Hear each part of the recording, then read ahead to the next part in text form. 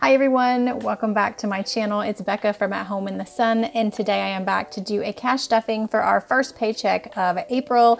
If you are new to this channel, welcome. My name is Becca and thank you for clicking on this video. My family of 5 and I live in South Florida, where we utilize the cash envelope budgeting system to get out of debt more quickly and be more intentional with our money and give every dollar a job. So let's go ahead and count our money and see how much we're going to be working with today. This is my bank envelope that I take to the bank with me when I pull out the cash. Now all of the bills have been paid with this paycheck, so the money that I am going to be stuffing today is after bills, and it is money specifically set aside for expenses, sinking funds, and savings challenges. So today, let me show you my teller slips. So this is what I take to the bank with me when I pull out the money so I can get the denominations that I need for my cash envelopes. So we are pulling out $1,060 today. So let's count and make sure that's what we have. 1, 2, 3, 4, 5, 6, 700, 20, 40, 60, 80, 800, 20, 40, 60, 80, 900, 20, 40, 60, 80, 90, 1,000, 10, 20, 30, 40, 50, and 60. So that is correct. $1,060 is what we're going to be working with today. How is everybody doing? It is warming up. It has been super hot lately down here in South Florida. Even hotter than normal. Today it was close to 90, but thankfully we are getting some much needed rain here in the Florida Peninsula. So very, very thankful for that. Our grass is dying. We were having to water the plants very frequently because we do have a food forest. So that was a lot of extra time. So thankfully we are getting some rain. I hope you guys are having wonderful weather where you are and staying happy and healthy. So I want to say a quick thank you to everybody who entered my a 2K subscriber giveaway. I did pick a winner. There was a little bit of an issue though with the giveaway. It's the first time that I've had that issue. I just wanted to say something about it really quick. I had somebody posing as the winner, pretending to be the winner on YouTube, and also emailing me pretending to be the winner. They took the winner's name. They even took the winner's profile picture. Thankfully I caught it. So for my next giveaway, which will be at 3K subscribers, I've already thought of some kind of safeguards and ways that I can make it so that doesn't happen again, or I can, you know, confirm that that is indeed the person who has actually won and not someone posing as the winner. So I did want to throw that out there because I know that those things do happen, and unfortunately they did happen with my last giveaway. So let's go ahead and move on to my first binder. So this is my high priority binder. And this gorgeous binder is from Chicky Treasures over on Etsy. And as always, I will have her linked in the description. She does just gorgeous, gorgeous work. And I'm so happy with everything that I get from her. So this is a high priority binder. So, oops, turned it the wrong way. So we're going to be starting with groceries. So we do stuff for 2 weeks at a time. And currently our grocery budget is $220 a week. So we're going to be stuffing all of these 100s plus 2 20s into groceries. So that is $440. 1, 2, 3, 4, $420 and $440 into groceries. And I am going to be working on a grocery order after I finish my filming today, because we do grocery pickups. So I'm going to be working on that later. I'm actually going to put some money into spending today. I usually skip this category. But I think what I'm going to do is take out another envelope that I have in my white binder over here, which is entertainment or fun, because I literally never stuff anything into that envelope anymore, and just take out fun or entertainment and put it all into spending, because this is kind of like a miscellaneous category. So I think that's what I'm going to end up doing. So kids, it's going to be getting $10 today. Let me see if I have a 5 in here, because I do actually need to take out $5. I do. So I'm going to take out this $5 because one of my kids just lost a tooth, and I usually give them $5 when they lose a tooth. So I'm going to put that to the side for my kid. And I'm going to stick this 10 back in. Now I am also going to take these $1 out, and these are going to go towards my $1 savings challenge in my next video. So kids is at $20, $30, and $40 currently. Okay, and we're gonna be adding $20 to pets. I have 2 dogs, and we also have some urban chickens. So this goes towards things that our animals need. And for vet visits, I am gonna be making an appointment for my dog tomorrow. And this is for her annual checkup at the vet. So she'll be seeing the doctor and she'll be getting some shots, and we have to buy heartworm as well. So we have 100, 200, 250, 270, and $280 in vet visits. So that should be plenty to cover her upcoming visit. Household, we're gonna be adding $40 to this. This is for any of our household needs. And, okay, so my husband actually just bought another blueberry bush. And I think we had 2 or 3 before. They're still small, they're not producing, but he just bought one from a local person, and there were already some blueberries on it. It's a much bigger bush. And so we've been enjoying picking off the blueberries and eating them because everybody in our family just loves the blueberries. So I am gonna be having to take some of this money out for the blueberry bush. I'll have to confirm with my husband how much that cost. But for today, for Food Forest, we're just gonna be adding $10. And I'm not gonna count it because this is, I'm gonna be pulling from this later today probably anyway for that bush. Okay, so health, we're gonna be adding $40 to health today. So I think I have decided to not go forward with like the chiropractor that I'm currently using. I'm having, like, he's really nice and it's been okay so far, but he's not really like what I would call a functional chiropractor. He basically is just like, it's like in and out there. It's like crack your upper back, crack your lower back, crack your neck, and that's it. Like, he doesn't do anything else. I was asking him to check my knee the other day and he didn't do it. And he hasn't been able to crack my neck in, I don't know, several months, I think. I feel like he's never able to crack my neck. And so I'm not getting relief from that. So I feel like I'm just gonna go with someone else at this point. So medical, we're gonna add $10. Now I am gonna be pulling from this because I was talking about all that dental work that I needed done. I've got half of it done. So last week I went and did my fillings for my left side, and today is a Sunday when I'm filming, and I'm actually going tomorrow to do the right side fillings. So I did have to pay a deductible of $50. So that's gonna come out of this. So 20, 40, 60, 70, 80, 85. So I'm gonna go ahead and pull that $50 for the deductible. And actually I did end up having to pay more when I was about to go to the dentist last week for my first fillings. I was flossing and I have a permanent retainer on my bottom teeth. So I was flossing like under that retainer and it popped off.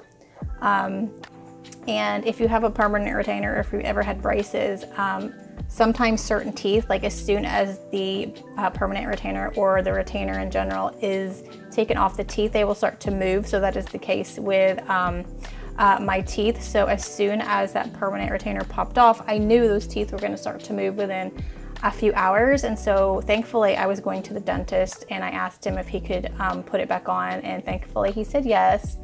So my teeth didn't end up moving because it was like within an hour.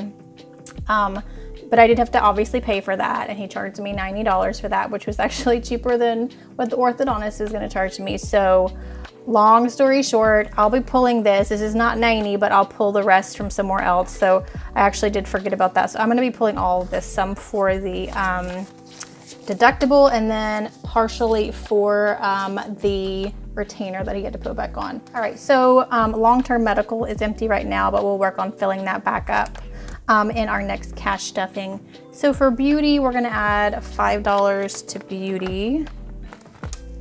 This one is often neglected as well, but I was like, let's just add a little bit to it and maybe it'll build up.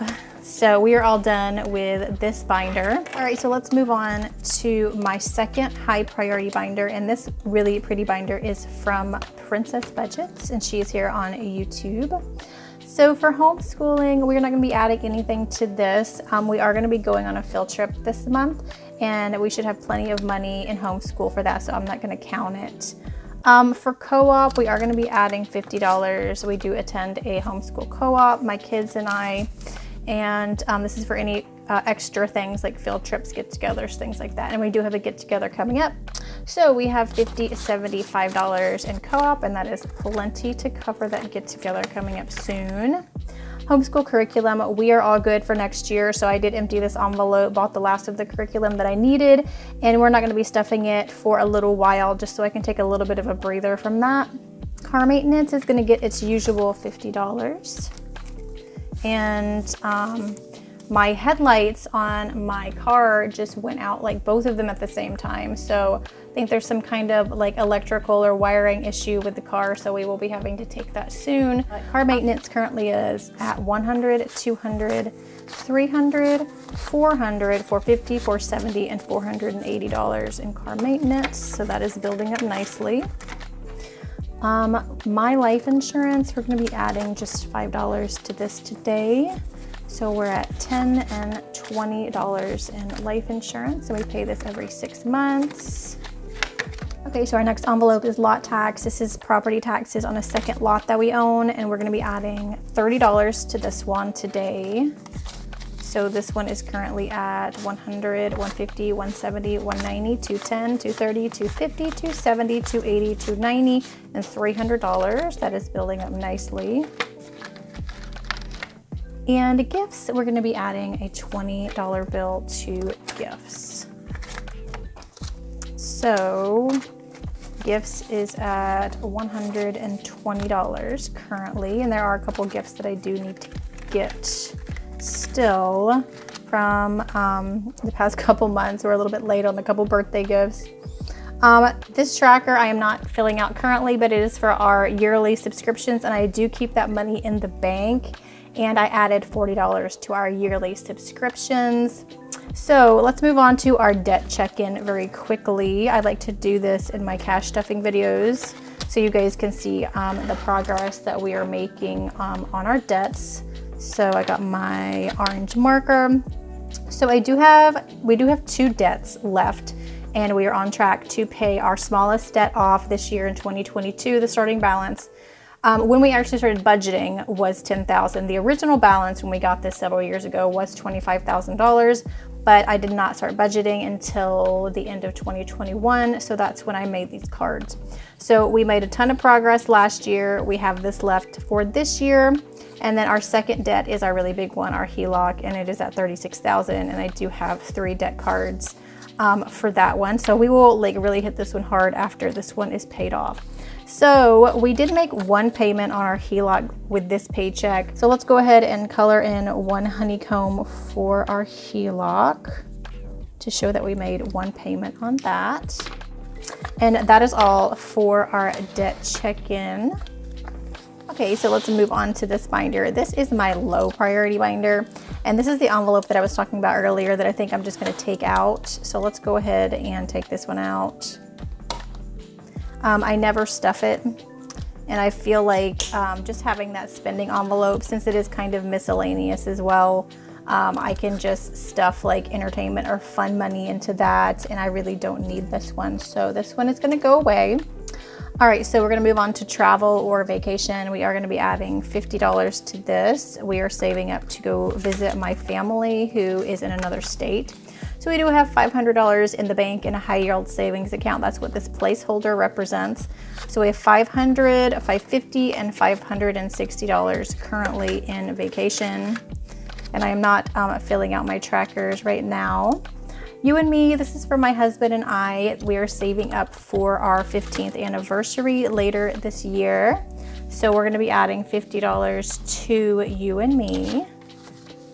So currently you and me has 1, 2, 3, 4, 500, 520, 540, 560, 580, 585. So we're talking about either going away for the weekend or doing a staycation for our 15th anniversary. We would like to do something. A lot of times we don't really do much for our anniversaries. We just go out to eat.